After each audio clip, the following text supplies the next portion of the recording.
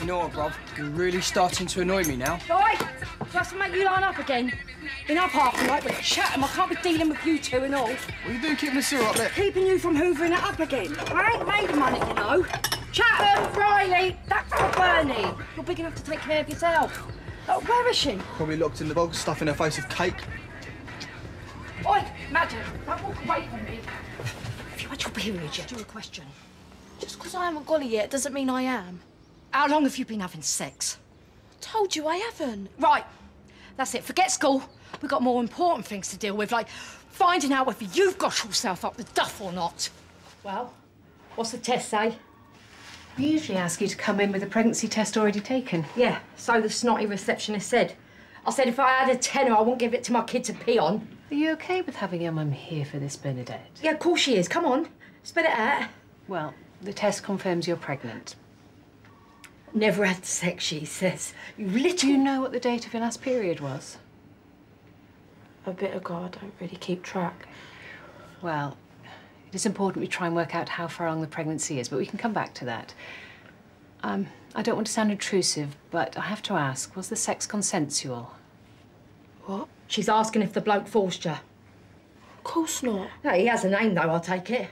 Don't even think about lying, because I'll know. I don't want to say who it was. That's your choice, but you're underage, which means I'll need to be in contact with social services. No, don't contact Soch. It's about making sure that Bernadette is safe and has all the support she needs. Yeah, she's got me. What other support does she need? See what you've caused, girl. I understand you'll both need some time for this to sink in. Ideally, we'd book a follow-up appointment for as soon as possible, so I can start organising a scan and put you in contact with a local team of midwives. I just want to go home. In the meantime, here are some leaflets. They'll explain a bit about your options. Yeah, thanks for nothing. That's true, what you told the doctor, ain't it? About the bloke not forcing you. You know you can tell me anything.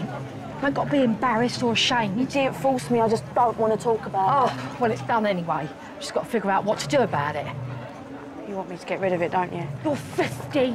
What you gonna do with a baby? You're about my age when you had Chantel.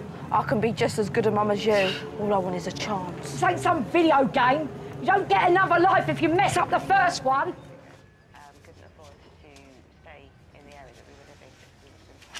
Made your favourite. Squishy cheese with the crust cut off. Babies ain't like dolls, Bernie. No, it's hard. Like 24/7 hard. What if you get one like Chatham and Riley that needs you in the middle of the night? I won't care. I still love it. Love? You come back to me when you ain't slept for 5 years, when you're pushing 20 and you look 40, then we'll talk about love. Every weekend, every evening, every holiday, it's been here,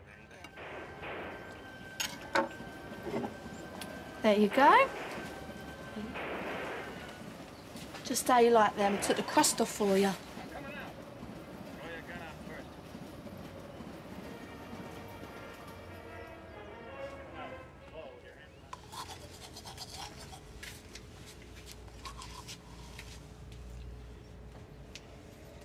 That thing I said about babies not being dolls, it's a bit harsh. Didn't mean it. There's only one person who decides what to do with your baby, and that's you. What's another mouth to feed, eh?